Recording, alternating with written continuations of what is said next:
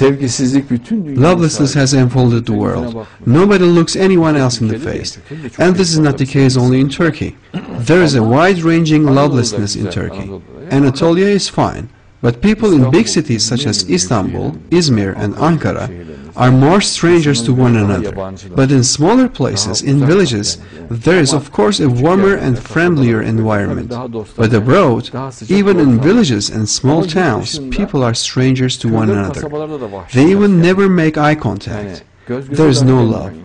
Allah has deprived people of true and deep love, which is like taking someone's soul away, and neither love nor anything else remains, meaning that people are hollow inside. They make shopping, for instance, and contact with the shop owners. Those salesmen already have a difficult job. They are in great difficulty in that shop. It's a very troublesome, very difficult, aloof environment. You can go and say hello, ask after them, get them on your side. Those people need love and friendship. It is unacceptable to enter the shop in a rude manner and scold the people there while negotiating. Love and affection should be the guiding principle everywhere. Şimdi insanın kalbinde Allah aşkı olmayınca Allah aşkıyla etrafa bakamıyor. Allah aşkıyla bakamayınca tutkuyu ve sevgiyi kaybediyor. İçindeki o muazzam gücü kaybediyor. Tutku ve aşkı insan kaybettiğinde, sevgiyi kaybettiğinde... Now, when there is no love of Allah in people's hearts, they can't look around them with love of Allah. And when they don't look around with love of Allah, they lose passion and love. They lose that enormous power within them. When people lose love and passion, a terrible emptiness results, and they are replaced by suffering, fear, worry, tensions and doubts. In order to escape that suffering, people use drugs or cocaine, other dangerous substances that cloud their minds and give harm to their bodies, and the outcome is naturally very bad. May Allah spare us, they collapse both mentally and physically. They sometimes end up in jail or are excluded or oppressed by society, or commit crimes under the influence of those drugs, and then say they have no knowledge of them when they come round, but they have once committed them. That is no justification, of course, and this is a national disaster, a huge threat. We need to oppose this very seriously as a society.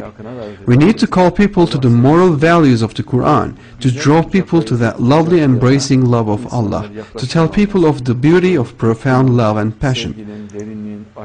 We must look at everything with the love of Allah and see everything as a manifestation of Allah, and must take living happily as a basic principle.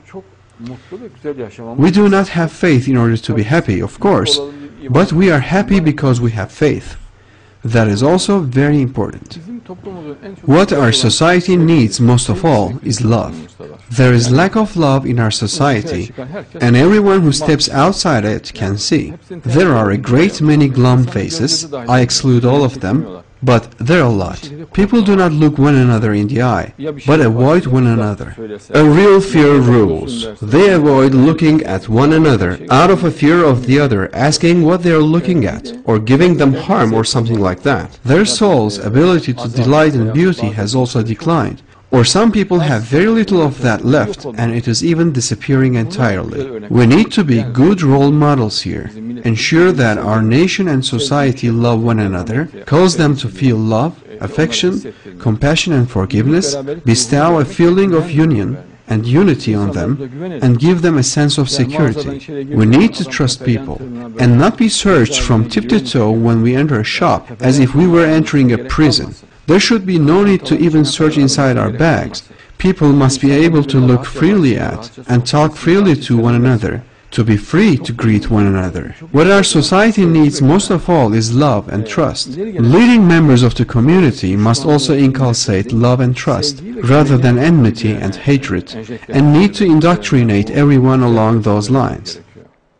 Gerçek sevgiyi bilmemek çok büyük bir Not knowing real love is a terrible sadness. Allah has inflicted a terrible scourge on people in the end times. Love has been taken away from so many people. A catastrophe, a terrible scourge has been casted upon people, but they are unaware of it. I mean, if love has gone from people's hearts, then everything has gone, and their souls have been ruined. People's souls have been hollowed out. But the majority of people are unaware that this has happened. There are now imitations of love. We see in films how a woman is given a ring and how happy that makes her. But that is really degrading for a woman. I mean, her feeling love throughout that diamond. Whereas if she felt love through his taqwa, his moral virtues, his closeness to Allah and his sincerity, that would make her very happy. But she feels happiness from that diamond. But 2 days later, that love comes to an end. So now he takes her to a restaurant and she is happy again. These things are not love, but copies. True love is the profound and powerful pleasure that stems from regarding everything as a manifestation of Allah. People have an ineffable sixth sense, and this is known as love and passion. This has been taken away from people, but they are unaware of it. You cannot describe seeing to someone who is blind from birth. They cannot know what they are being given. One can only know by comparing it with something else. But when true love is taken away from someone who has never experienced it, they do not fully experience the pain of it.